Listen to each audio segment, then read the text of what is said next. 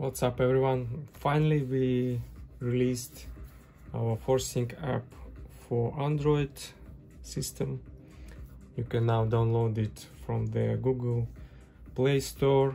So here I downloaded on my old Samsung S8 smartphone. I just downloaded and I would like to quickly show you and demonstrate how this app works and what it can do. So first launch, it gives us a pop-out message asking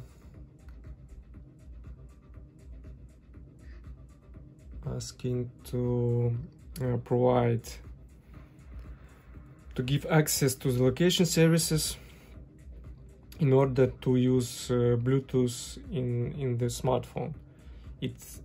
This app doesn't use any of your location data at all. It's just required to use Bluetooth on Android. This is how it works. So we click OK.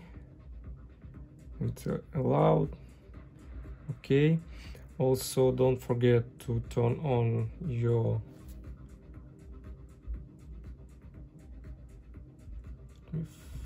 focus.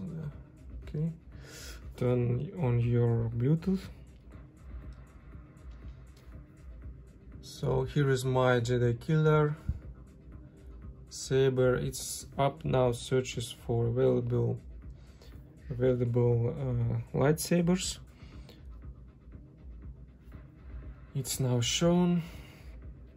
Can take a few minutes to show up because maybe your Saber soundboard went into sleep mode or something, so you can wake it. And it will show on the first connect screen. Now we click on it, it will ask you for a passcode. Mine doesn't ask because it's already was connected earlier and smartphone remembered the passcode. So you type in the passcode and then you enter this core screen when you can select the soundboard that you are using. So we select Proffi TS, which is Proffieboard or Teensy Saber, the old version. We select it. Now we are in the menu of this board. So what we can do here? Here we see the real-time battery indication with voltage, with battery voltage, and converts to percentage. So at 4.2, from 4.0 to 4.2 we have 100%, and when it's the voltage drops until 2.6, it's 0% and you need to charge. Then this little button is to reset the board, to reboot, actually not reset, reboot, it just reboots the board. That's all it does. Then we have remote control screen.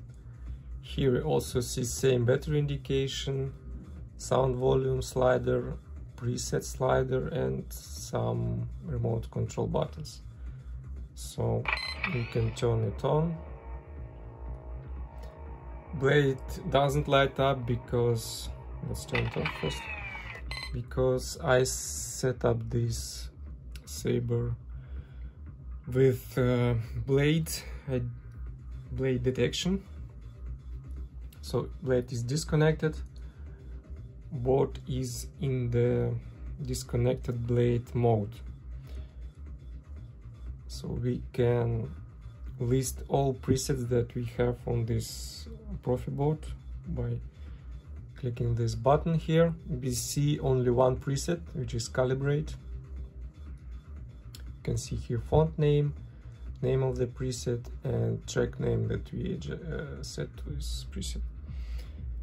The reason why here's only one preset, because I set in my config file only one preset for this non-blade mode, and when I connect the blade, board detects the blade is connected and it enters another preset mode. And now when I hit the list preset button, now we have all my presets that I have there for the blade. I have 19 presets. You can have less or more, depends on your config setup. And now the sound is different, and we have a light in the blade, so we can turn on off the blade, do clashes, blasters, tip drag, lock up, force effects, and also reset, which is reboot, same as this reboot button. I've been waiting for this day for a long time. And we can play the assigned music track to this preset. And each preset has different music track, which you can change by sliding this slider left or right, like so. It changes preset forward or backwards. Second, sister. In solo. And we have different music track. And you can change volume in real time.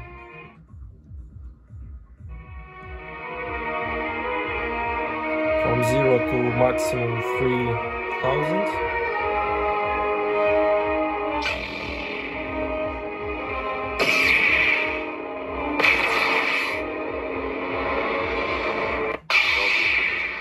Cannot be.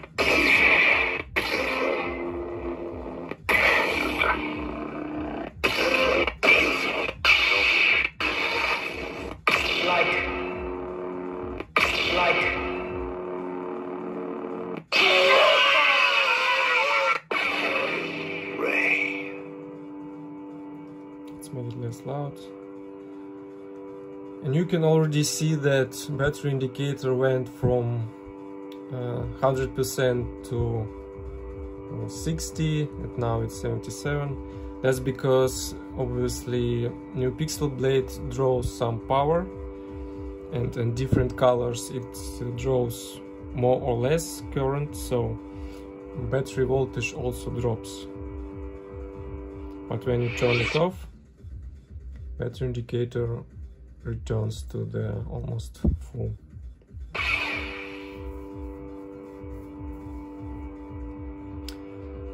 So what else? You also can on Android app enter app settings. Here we have only this haptic feedback setting. You can turn it off or on.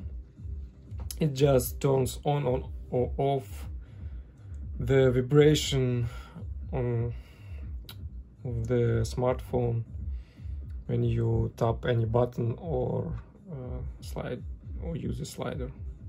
So it's up to you. You wanted this feature or not. And on the about screen you just can see some about information and our URL links to my Facebook page and to my developer website.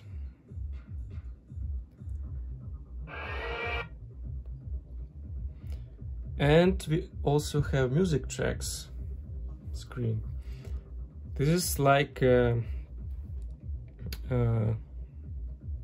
music player in your lightsaber.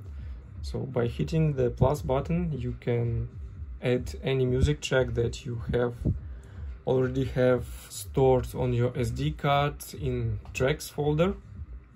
You need to copy all these tracks there first. Then you type the track name, any track name you want, just the name of the button. Let's say Vader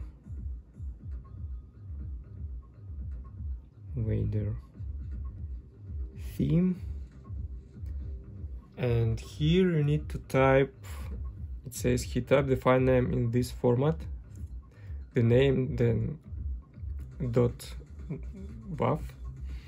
So you need to type the actual file name with the extension, which is march.wav, VWAF, I believe. Then we click OK, and now we have a button here, Vader theme, and when we click it, this track plays. We can stop it, play again,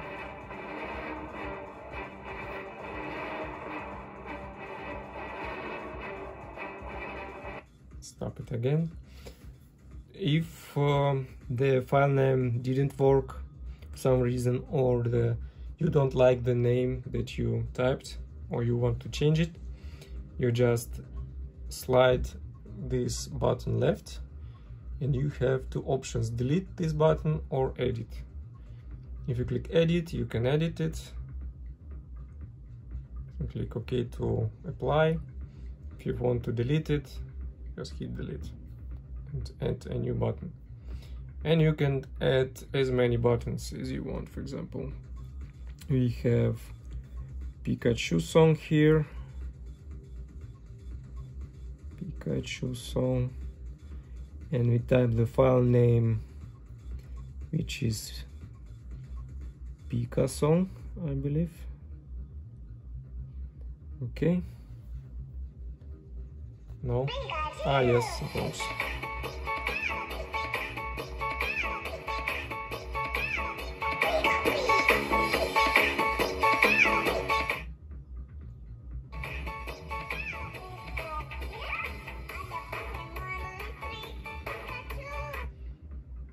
Yeah, and that's basically all we have for the Lite app for Android, for use with Proffieboard. Obviously, when we have more features for Proffi OS that can be controlled by serial commands, I will add in the Pro version, because Lite version we offer for free use to get used to the app, to get familiar with it, and use just basic features, because it took us a lot of time and money to make this app happen, because we have to pay our developers, so we can't work on the app continuously and offer it just for free, unfortunately. So our Pro app that we will have soon released on iOS will have a bit more features, like a serial terminal for Proffieboard, for example, where you can debug the board, see what happened there. Also can see blade ID resistance, which is also useful. On Android, we expect Pro app to be released a bit later this year, because we need to make it first. It takes a lot of time. We also can control CFX board, but it's not a CFX Saber, so it can't connect to it and gives us a error message.